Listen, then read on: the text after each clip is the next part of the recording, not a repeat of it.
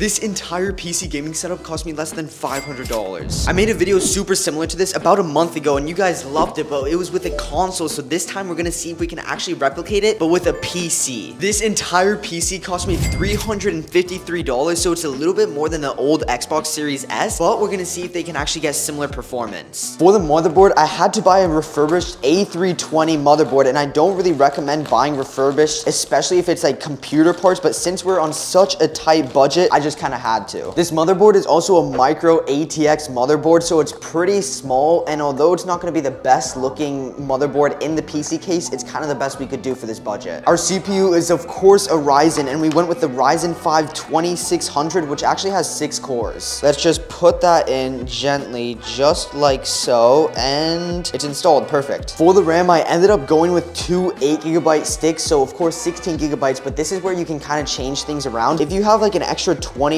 and you just want your PC to be more aesthetic, you can actually get like RGB RAM, because this is just, it's not RGB at all. At least it's not the like ugly looking green RAM sticks, but yeah, it's not RGB at all, so it won't really like look too nice in the PC. And there we go, we got them both installed. The SD card I went with isn't crazy at all, but it is actually pretty small. It is only 256 gigabytes. One thing I hate about buying used PC parts is that a lot of the times the screws don't come. Luckily, I had an extra spare screw for the actual like SD card to screw it in, but man, I got so lucky, because if I didn't have it, then I basically couldn't even screw it in. Good.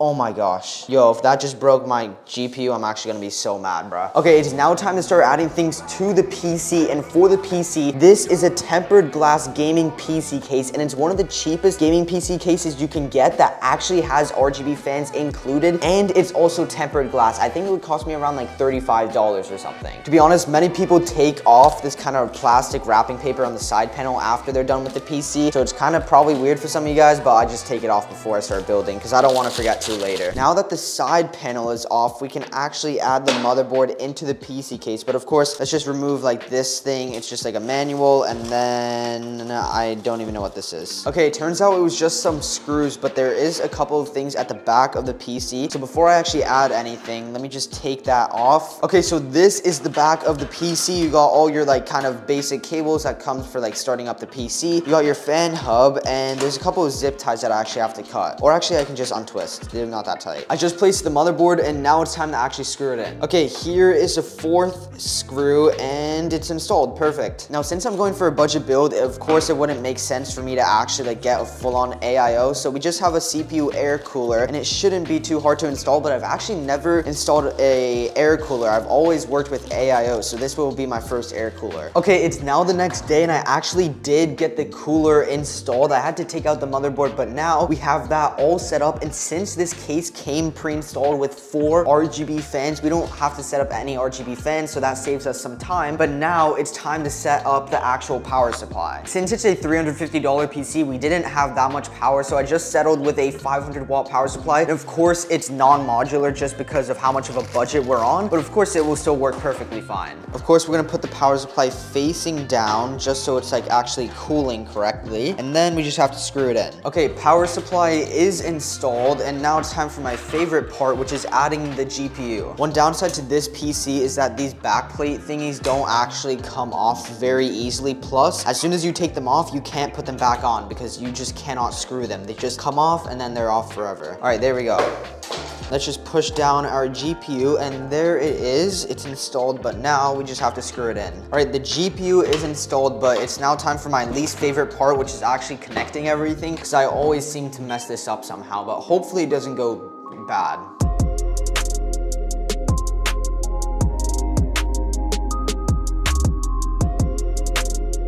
The only problem with this build is that this fan right over here is supposed to be RGB, but it doesn't have any color because the motherboard, the A320, does not have any ARGB ports, so I had to order an adapter, which is coming tomorrow. At least the PC still has 3 RGB fans, which actually looks really nice, especially for the budget we had. It's now time to set up this PC and the rest of the sub $500 setup. Now for the monitor, it's the VOTech 24-inch monitor, and this monitor was actually in the last video. It cost me $120 $120, but it's 165 hertz. I would have bought a different monitor, but for $120, this is probably the highest refresh rate monitor you can get. The mouse pad I'm gonna be using is this $10 mouse pad from Wish. It's an RGB mouse pad, but you guys can kind of use any $10 mouse pad you have. It doesn't even have to be a full-size one, but this black RGB mouse pad will just kind of match the setup theme. Now for the keyboard and mouse, this is where most people mess up, and they buy these really kind of RGB products, but they're absolutely a piece of crap and they are really, really bad. And now you're probably not gonna really believe me, but this keyboard was $20 from Wish, and I know Wish is kind of known to be really, really bad, but it's a mechanical keyboard and literally the best keyboard I've got for $20. A lot of Amazon keyboards you might find are literally membrane gaming keyboards, but this is a mechanical keyboard and feels really, really high quality. Again, you can find similar mechanical keyboards for maybe $25 on Amazon too. And now for the mouse, this is another $20 product, probably one of the best $20 mice you can get, the Logitech G203. I got this from Amazon for I think $22, $23, like quite a long time ago, maybe like a year ago, and it's been perfectly fine. And for our headsets, we have the HyperX Cloud headsets. I got these quite a while ago, but now you can find them for like 40 bucks and they're really, really good sound quality. I cannot deal with bad sounding quality, so for my personal recommendation, I'd recommend just spending at least 40 bucks for a headset, maybe 30, but not really anything lower, because then, especially in games, it's gonna sound like really, really crappy. Now let's plug the entire setup in.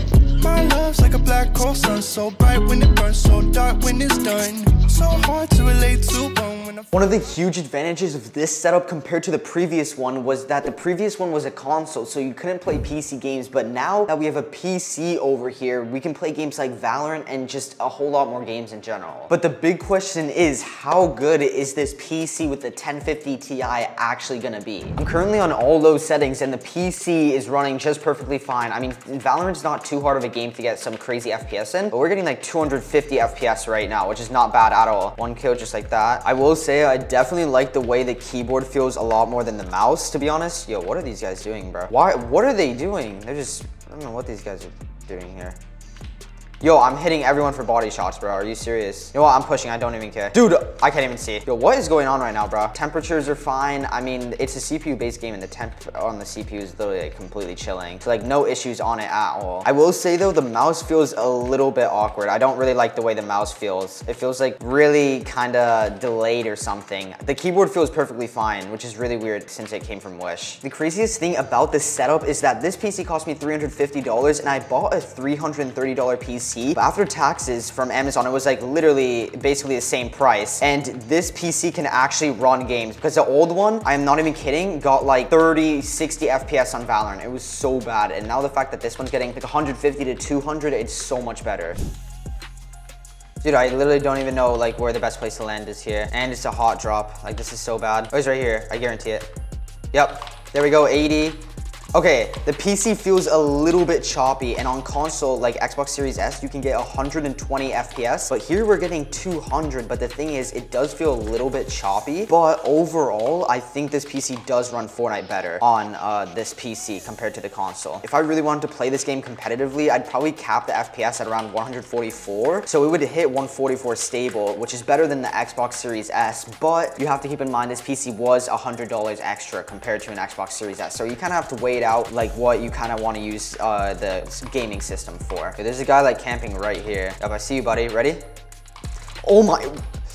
Oh my gosh, that was too close, that was too close. Look at this third party now. Okay, now they're going all crazy because they want a third party. This is all Fortnite is, bro. Yeah, this PC's getting 200 FPS. It's literally doing so much better than I expected. I'm on all low settings, performance mode, by the way. I didn't already say that. Yo, these guys are some crazy Fortnite kids. Oh my gosh. Oh, get one pump. Literally sit down. The mouse does feel a little bit weird. The keyboard feels perfectly fine, but I don't know. It's just something about the mouse. It definitely has like a good amount of delay or something because it just feels, I don't know. Apart from a few lag spikes here and there, this PC runs really well for Fortnite and Valorant. It's like honestly perfectly fine. I would just upgrade the mouse and probably also the mouse pad if you had like a little bit of a higher budget. The GPU right now is around 64, and as long as it doesn't go like over 70, it's like perfectly fine. But as soon as it goes over 70, it's probably really gonna start like lagging a lot in game. Finally, I found some more people. This is this thing I hate about Fortnite. It's just how long it takes for you to find like people, bro. People die off so quick. Oh, and there's a third party. Yo, we can sneak up on this guy so easily. Ready for this? Ready for this beam?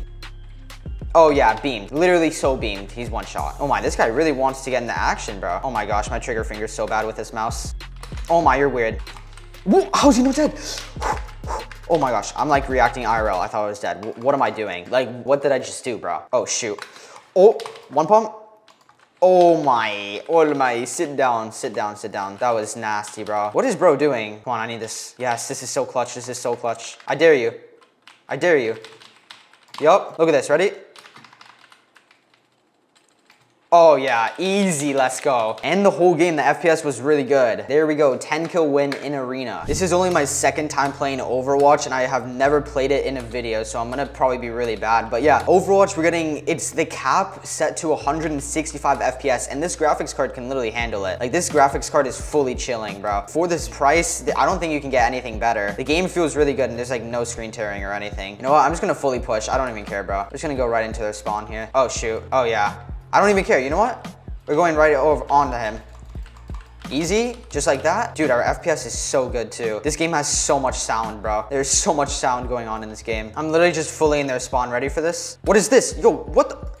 Dude, I don't even know what half these abilities are. How am I about to die here? Oh yeah, easy. Yo, I need to literally run away. He's chasing me. I'm one tap. Dude, I'm like such a bot at Overwatch, dude. Yo, I'm just literally playing around in their spawn right now and they can't kill me. I'm just teleporting all over the place. This guy saw me. Oh no, he didn't.